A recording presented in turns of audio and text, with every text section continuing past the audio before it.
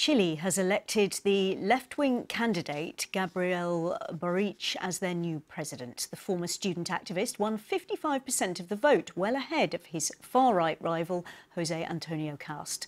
Our South America correspondent Katie Watson reports. Within minutes of polls closing, the fans started gathering. The victory was quick and definitive. Boric's supporters filled the streets of central Santiago, happy their man had won. My daughter will grow up in a freer country, this woman told me, with rights for women, better education. We want Chile to flourish in freedom.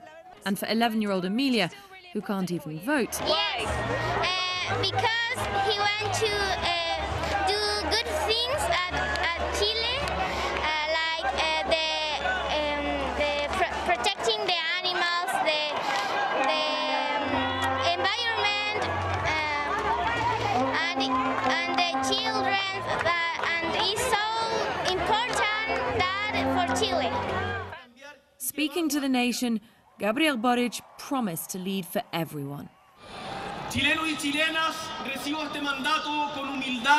I know that in the coming years, Chile's future is at stake, so I guarantee you that I'll be a president that looks after democracy and not risk it, that takes care of what he says, that always looks for unity, that will attend to people's needs every day, that firmly stands up against the privilege of the few, and work every day for the Chilean families to have a good quality of life.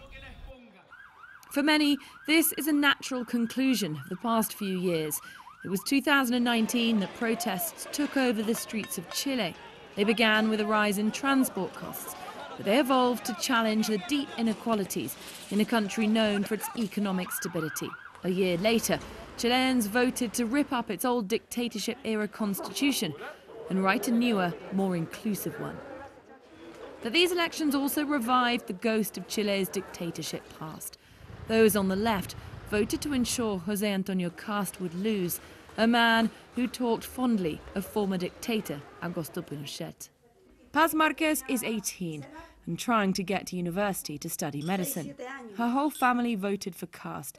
She's worried about the future under Boric, a man she thinks is influenced by communists. It's a view shared by her mum. I don't like his ideas. He's charming, but there is no way there will be stability with him.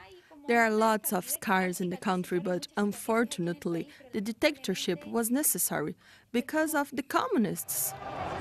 This is a new era for Chile, and a very different kind of president. A 35-year-old former student leader who is now the leader of his own country. His biggest challenge will be to unite the millions of Chileans who voted for the other side. Katie Watson, BBC News in Santiago.